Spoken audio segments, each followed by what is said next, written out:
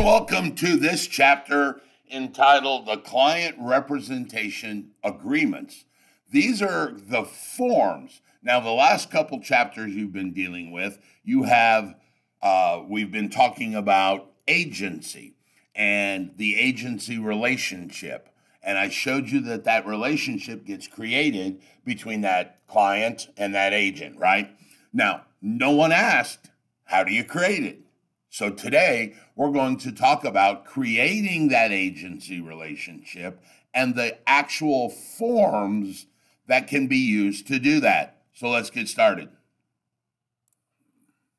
So in this representation, remember there are two sides to it.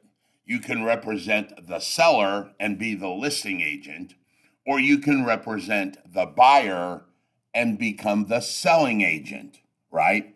It's called the selling agent. So let's talk about how we represent the seller. Now, when you represent the seller, you will get them to sign a listing agreement. A listing agreement is actually an employment contract between the broker and the seller. Now, remember, we have touched on this before briefly, and I want you to understand. That listing agreement is between the agent, which is who? Right, the managing broker, and the seller. Even though it's your mother, you will not sign the listing agreement. I would, because the state only sees the one of us, remember? And they're all my listings, they're all my clients. So you will go out and get your mom to sign the listing agreement, and then I will sign the listing agreement. I sign all of the listing agreements in my brokerage. The agents do not because it's mine. Remember, over the top, mine, it's all mine. When we do that, we get them to sign a listing agreement form. And if you remember that under the statute of frauds, some contracts have to be so important they have to be written. Well, this is one of those deals. I told you that real estate works under the statute of frauds. There is no such thing as an oral listing agreement. It must be in writing, and all states require the listing agreement to be in writing to be enforceable in court. Now, there are 3 levels of listing agreements, all right? The first one I want to talk about is called the exclusive right to sell. What does the word exclusive mean? It means one. Therefore, I am the only one listing this property for sale. The seller can only enter into one exclusive listing. He cannot list his property with me and then go list his property with another brokerage as well under the exclusive right to sell, because exclusive means one. And I am the only one that has the right to list the property. There is one broker, and when that house gets sold, because I was the one listing it, I am seen as the procuring cause. Remember that word? Procuring cause was the series of events that led to the sale. So the state views the listing as though I, as the managing broker, walked up to some guy and knocked on his door and said, hey, dude, you're going to sell your house today, and you're going to use me to do it. And he went, okay, I'll do it. That means I convinced him to sell, and therefore I am the procuring cause. And when it closes, I get paid no matter what. All right? Understand that means no matter what. It doesn't matter who brings the buyer to this deal. All right? I could bring the buyer to this deal, and that would make me dual agent. I could allow another broker to bring their buyer with me. I would get paid. If the seller himself finds the buyer, I get paid. If Santa Claus brings the buyer, I get paid. All right. It doesn't matter. Under the exclusive right to sell listing, I am the procuring cause simply by listing the property, which is the initial step that started the chain of events that led to a sale. I get paid no matter what. In your notes, go ahead and write NMW. I always write that on the board, no matter what. I don't care who gets paid. I don't care who brings the buyer. Anybody can bring the buyer. I get paid. I could be golfing in Hawaii and my assistant call me and go, hey, dude, we just got an offer on your listing. Great, I'm getting paid because I am the procuring cause under this exclusive right to sell. Now, the second one that we have is this thing called an exclusive agency listing. An exclusive agency. Now, once again, we have the word exclusive, meaning that the seller can enter into only one of these with one particular agency. I am the sole agent that is entitled to the commission regardless of whoever brings the buyer, except, please note what I just said so you hear that, except there is one exclusion to this.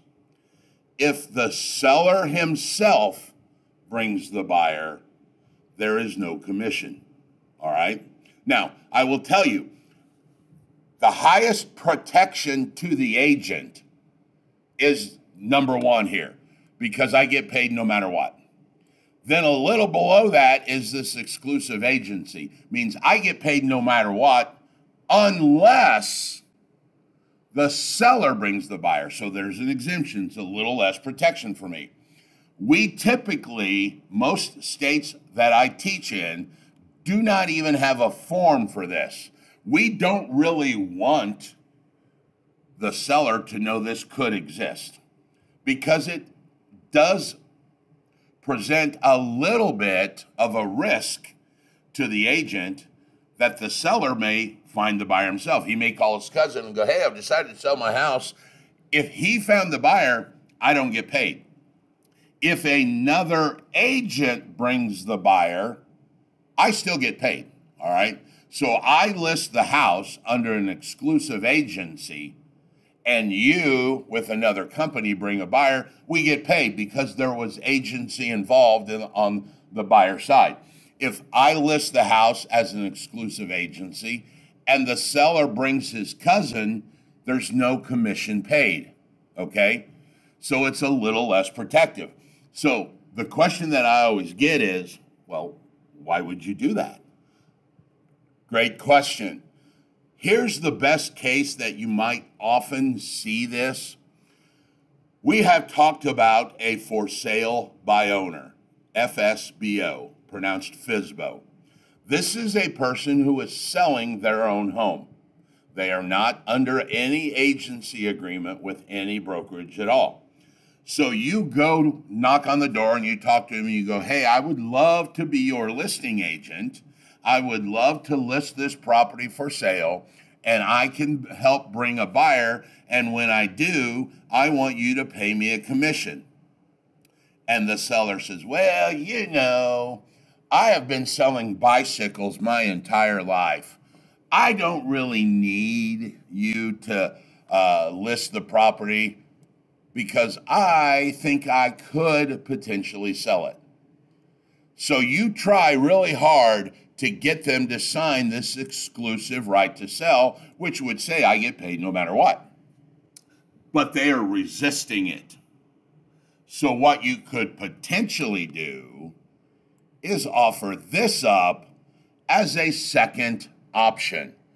Typically, this is not the go-to listing agreement that an agent wants because of the little bit of risk that's in there. So what you would say to this seller is go, okay, look here, let's play a game. How about you will let me list this property under an exclusive agency, and you and I will have a race to see who brings the buyer. Fair? That's a good deal. And if I bring the buyer, or entice another agent to bring a buyer, we get paid. If you beat me in the race and you find your own buyer anyway, then you don't have to pay me. How about that? And now the seller goes, that's a good idea. I'll do that. So you have allowed that seller to still have a little bit of flexibility by selling their own home, which is what they were doing anyway. And you have added the benefit of you being involved in marketing it to your vast array of buyers or other agents that may have buyers. Okay? So you present it like kind of like a race. Hey, let's race. And knowing that you have got a way better chance of winning that race than potentially they do. As a for sale by owner, most of them, what do they usually do? They put an ad or they put a little thing on Facebook and they put their own for sale by owner sign in the yard, and the only people that see it are the people that drive up and down the road. Where you and I know, as a trained professional, I've got a buyer's list of clients already. I have access to the MLS system, which we're going to get to here in a minute. And I know a network of thousands of other agents who each may have hundreds or dozens of buyers. So the potential for you to win is actually greater. So it is an option. Typically not the best option or not the first option to go with. Look at it like it's the one you might use to save the deal, all right? When they flat shut you down from going, well, no, I don't need your help, you could always offer this one as a placation or a second attempt or a compromise with the seller, all right? So those are the first two.